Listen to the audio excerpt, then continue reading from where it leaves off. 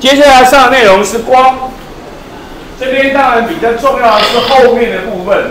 我们第一个要学的是光的直径跟影子的比较简单，下来就是所谓的反射定律跟折射定律，然后就会有面镜的成像跟透镜的成像，这个就是我们喜欢考试问的问题，尤其是折射，因为折射的成像变化比较多，然后一些光学的仪器，眼睛的部分呢比较重要的是近视眼跟远视眼，前应该讲的这个是比较重要的。那光学仪器我们就教一些放大镜最简单，然后就看一下了解一下。这个也是考很多，就是光跟颜色的关系，光的三原色、颜料三原色，然后之类的，那个也考过很多遍。所以这就是我们在这一段所要学习的重点。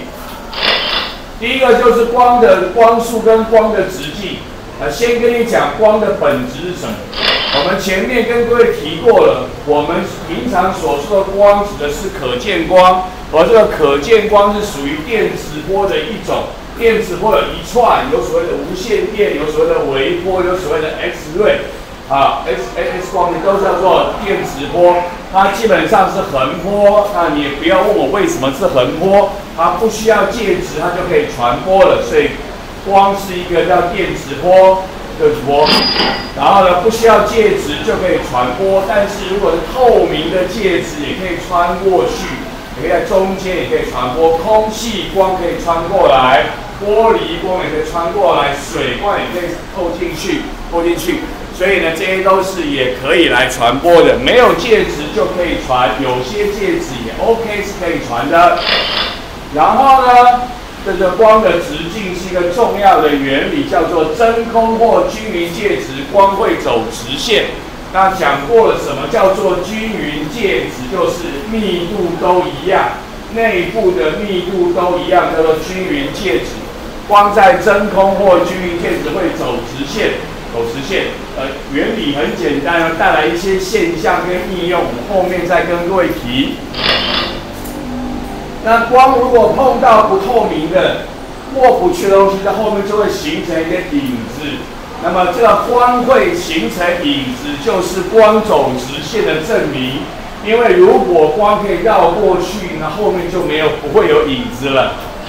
那这个是日晷、皮影戏、日食跟月食都是影子的现象跟运用。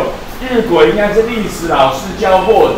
皮影戏应该是那个表演艺术老师提过的。我们在地球科学课会跟各位讲日食跟月食，影子的现象跟应用。然后呢，影子的形成是光走直线的证明，还有一个叫做针孔成像。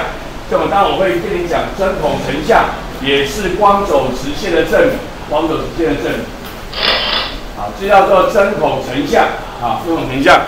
就是有一个发光体，有一个黑箱子，然后有一个洞，针孔一个洞。